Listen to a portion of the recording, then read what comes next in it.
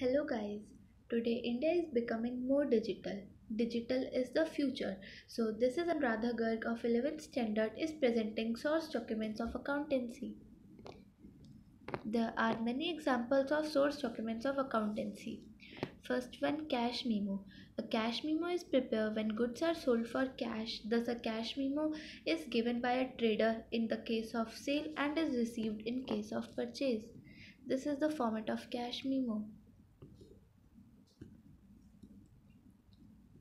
Second, invoice. An invoice is a time spent commercial document that records a transaction between a buyer and a seller.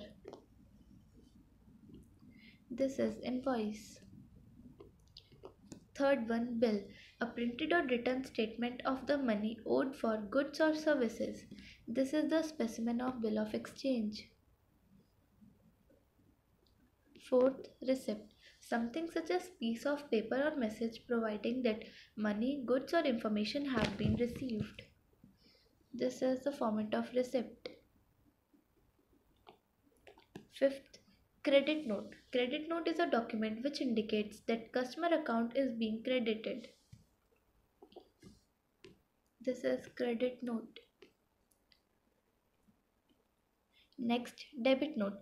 Debit note is a document which indicates that supplier account is being debited. Here we can see debit note. Next, check. A check is an order in writing drawn upon a bank to pay a specified sum to the bearer or the name written in it. This is a specimen of a check.